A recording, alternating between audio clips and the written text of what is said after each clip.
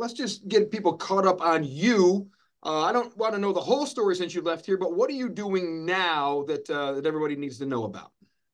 I'm doing a lot of sports betting analysis for places like MLB Network, NBA TV, Fanatics Sportsbook also, which is coming to North Carolina, by the way.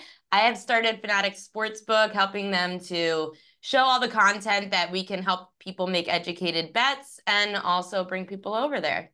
When you heard North Carolina was going to legalize sports gambling, what was your first thoughts? As excited as I was for New York to get it is as excited as I am for North Carolina. The only thing I was worried about, because a year or two ago, there was some issues.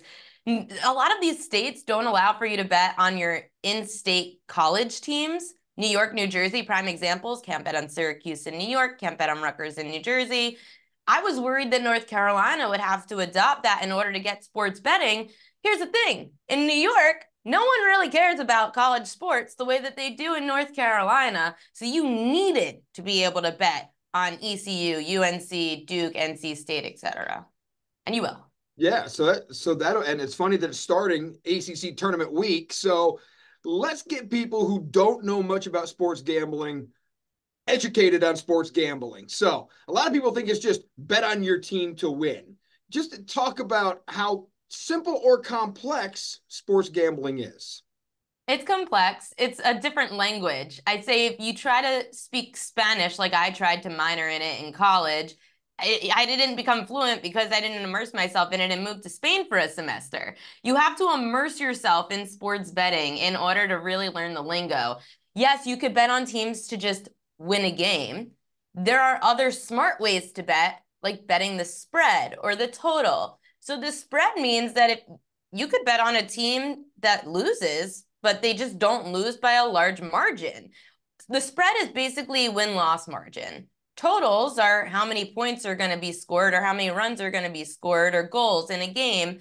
And you could bet over or under the number that's provided. You don't set the line yourself. The sports book does.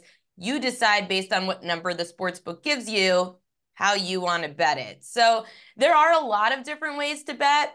I always say the easiest way, if you've never done it before, just to kind of get your feet wet, player props. That's where you can go and bet on, let's say, Joel Embiid of the Sixers, who's hurt right now, but you could bet over on his rebounds or under on his rebounds.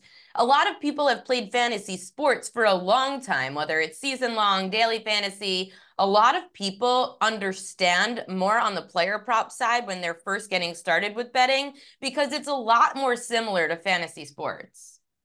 Let's start with simple stuff like reading a spread. Okay, so I want to bet on the Tar Heels in the ACC tournament, and they're plus or minus something. Explain those numbers to me so I know what I'm betting on.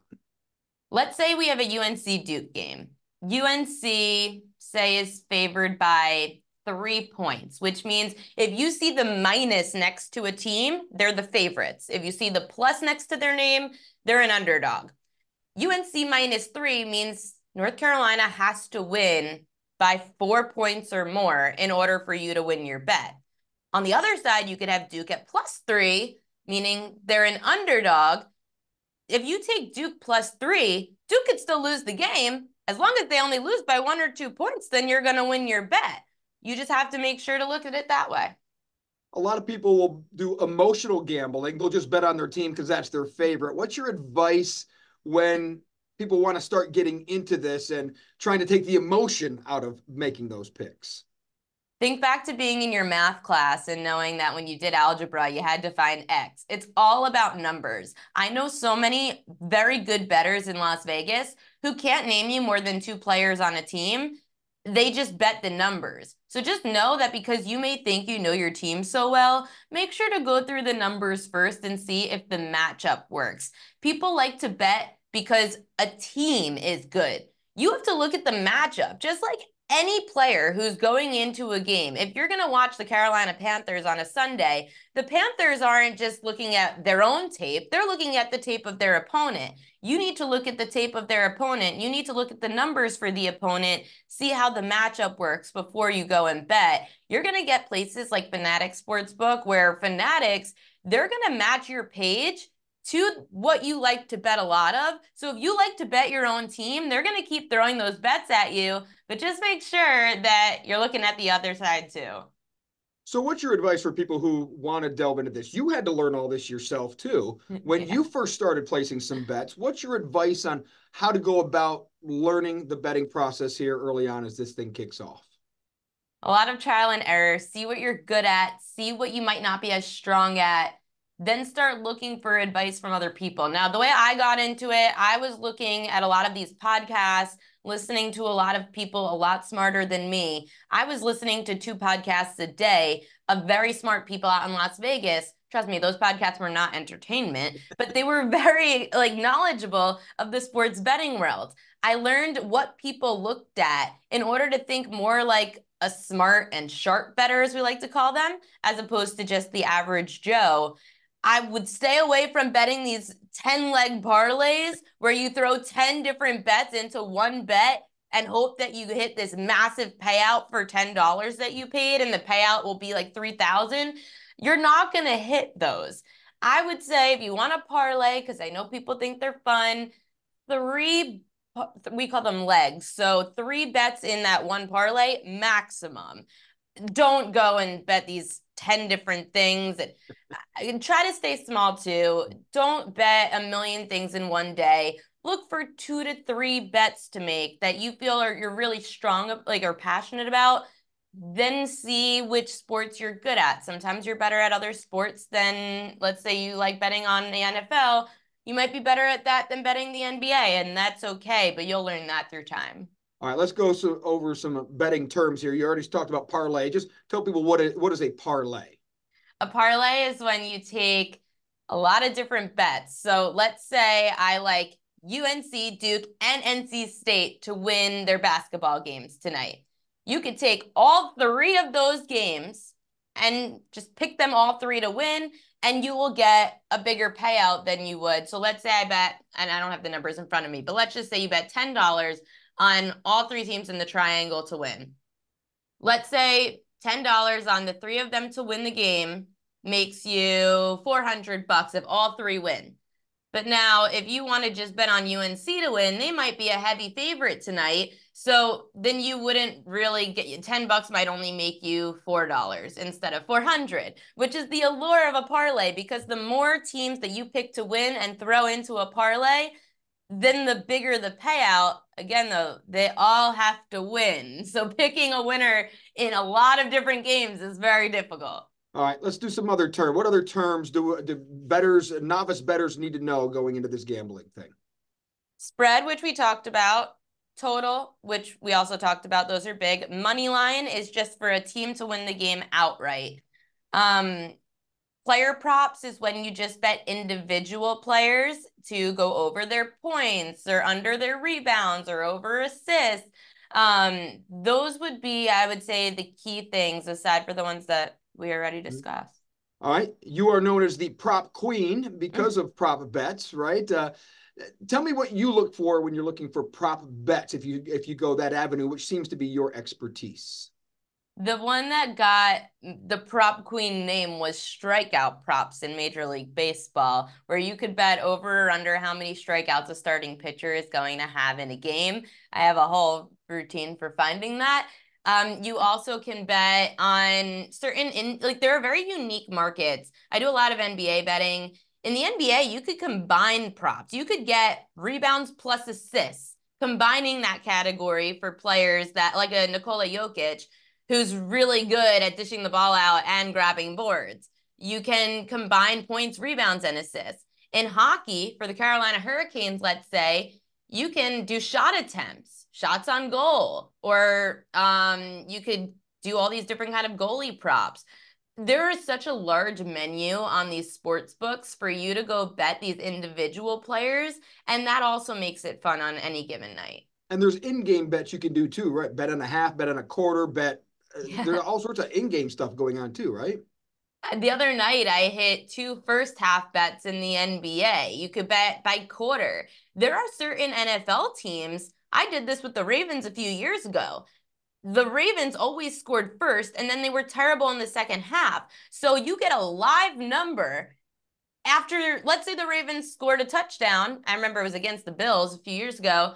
Ravens scored a touchdown. So the line was Ravens -3. Then it went to Ravens -7 when they scored first. I went and took Bills +7 on the other side because I knew the Ravens weren't going to play a good second half and it would have ended up a closer game. As each of these games go on, the numbers are always moving on the sports book. I always say the stock market closes, the sports book doesn't. The sports book is open the entire game. You could keep looking, and there are some teams and some sports, especially tennis. Tennis live betting is the most profitable way to bet, to be honest. I don't do it very often because I don't know it very well, but I have friends that do. And you just go through a match. Like you could get Djokovic, if he gets down 2-0, you could go and get him on the other side and say, no, now it's a better number since, let's say Djokovic was a heavy favorite. He might not be as heavy of a favorite live after losing the first 2 sets. What is a success rate? Because you're not going to win all your bets. How do you know if you're being successful or not gambling? 52% or more. If you're hitting at 52% or more, then these sharp bettors in Vegas think that you are awesome. That's what always that line is. I also, if you aren't gonna, odds are you're probably not gonna track a lot of your bets because you don't do this for a living and you do it for fun. When you're not putting money into your sportsbook account each week, that's usually a good sign. How much should people bet? Like some people will always bet the same number every time. Should people be betting more or less when they're hot, they're cold? How much should people be betting, do you think? I always say pick a number that you're comfortable with losing. Not a number that's going to ruin your day, a number you're comfortable with losing. Anywhere up to $100, I say, for depending on how much money you have, is a good number to start. People will bet $10, people will bet $50. Then there's like the math behind it that I'm not going to get into. So you could just, I got in trouble by a friend of mine a few years ago for just betting $50 on something -110, but you should be betting $55 on -110 because it like gets, I'm not getting into it. Yeah, It's too confusing. But just, I would say anywhere up to $100 to start. If you're really just starting and never bet before, then go $25, $20. Just see what you're good at. But yeah, anything past 100, you start to probably get a little bit nervous. When people ask me, what they should do for gambling, I say go follow Ariel Epstein or some other people. If you don't want to do the research yourself, who besides yourself do you recommend maybe you should follow to get good advice, or who are solid gamblers who give you good advice? I have a lot of friends who have been Vegas people for a long time. My friend Kelly in Vegas is what her name is. She's been doing this a long time. She has a lot of college sports, so she's a great follow. My friend CT Betts, he does a lot of college sports. He's a great follow. Crack Wins, or Bill Krackomberger, he's one of the people I was mentioning who is in Las Vegas, who can't name you 2 players on a team, but he's a millionaire from sports betting.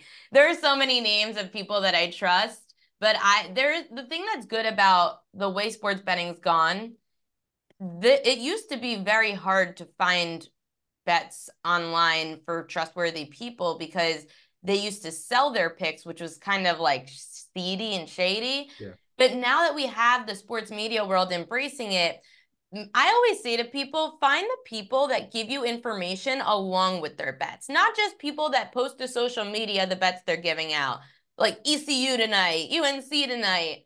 I look to the people that post videos or have podcasts or shows where they're actually explaining. The best compliment I got, I remember I was giving out a bet for Jonas Valanciunas of the Pelicans to go over his rebounds plus assists, and the explanation I gave, the viewer said, actually, because of your explanation, I only took his over on assists. And the irony was he hit and I didn't. So I said, you know what? Good for you. You took my advice and you made your own educated bet. I think one of the things I like about you is you're accountable. You post whether you won or lost your bets, right? I think Correct. that's kind of the honesty there of when you're doing well is a big part of it. So how do people follow you on all of your social media accounts so they know how to get good gambling advice? Make sure to go on X to Ariel Epstein and Instagram, Ari Epst. And I'm trying to do the TikTok thing, which is at Ari Epst as well. So I post all my pics to there too. All right, but you don't post your gambling tips on your Facebook yet. No, I haven't used my Facebook since WCTI. I only wanted to beat you in followers. And since that didn't happen, I decided to go to some other Yeah. social media apps. All And right. I beat you on the other one. All of them. You smoked me. It's not even been close. So that's good. All right. Any downside to all of this that with gambling starting in North Carolina? Is there a downside? I know this is your life now. What kind of caution will you offer people as to maybe why they may not want to do this? Of course, there's the addictive personalities, and anyone could be addicted to anything, but they're not going to close liquor stores because people are alcoholics. So you just have to be really careful about making sure you're not one of those people that is going to go and spend all their money on sports betting. It is so convenient to be able to take your phone. I could just place a bet whenever I want. And because we have it at our fingertips and you don't have to go to a sports book, it can be something very addictive. It can be something where people can just decide to, put their money into the account because it's like invisible money, like a credit card. All you do is on the account, you hit deposit and it goes right in from your bank. It's all very easy and at the tip of your fingertips, but you got to make sure you don't have one of those personalities that's going to lose all your money. Gamblers always like to talk about their wins, never their losses. Do you have a win that you're so proud of that you always brag about? The Atlanta Braves to win the World Series at 10-1 the year that Ronald Acuna went down. I bet it in the preseason. I wish I bet it again after Acuna went down because it was a much larger payout. But that was one of my favorites, just a team that you never thought was going to actually win the World Series once an essentially MVP went down. And they did. So 10-1 for the Braves to win the World Series was awesome. You never want to talk about your losses. Is there one that you wish you had back? Yes. I had another in a Super Bowl. 100-1. So I had a pretty nice payout there if it would have hit. The Bucks linebacker Devin White to win MVP. And it was done before Von Miller won when Peyton Manning was quarterback in Denver. I thought Tom Brady was like the older, like a Peyton Manning, may not have a good Super Bowl, which I didn't think Tom Brady had a good Super Bowl that year. He almost had 3 turnovers and the refs called them all back. And Tom Brady still won MVP. But Devin White had at least 10 total tackles in every playoff game, and he had the game-sealing interception in the Super Bowl. 100-1, Devin White should have won that MVP. Yep. All right. And how much do you use your Eastern North Carolina knowledge when you're gambling, when you're talking about players and teams you used to cover? All the time. Whenever I see Bam Adebayo, I freak out. I think it's so cool. I'm Brandon Ingram. A lot of people ask about Ingram, but the Pelicans are a really hard team to bet player props on because it's him, McCollum, Valanciunas, like any given night. And then you got college baseball that you could bet on, so I've used that. Yeah, so there have been a lot of different times in Eastern North Carolina where a lot of these players who I just know have like, and if Brandon Ingram's playing the Lakers, that he's probably going to try to have a good game. So and not that I have inside information into any of these people because that would be illegal, but I do have certain soft spots for people because of their rise. I actually did last year when former ECU pitcher Gavin Williams got called up. And I was really excited because I could bet strikeout props on Gavin Williams, who I watched since he came out of the bullpen for the first time as a freshman throwing 100 miles an hour for ECU. And he didn't go over his strikeout prop, and I felt really bad because I was giving it out and all of Pirate Nation was really excited to take it. So I stopped betting Gavin Williams props. The emotional side of gambling, that'll always be the downfall. Yep, right? That's where it got me. But here's the thing. If you do the emotional side of betting and you realize the first time it loses, don't go back to it. All right. Ariel Epstein, the prop queen. Thank you so much for giving us all these gambling tips for North Carolinians who are going to venture into this world. Thank you.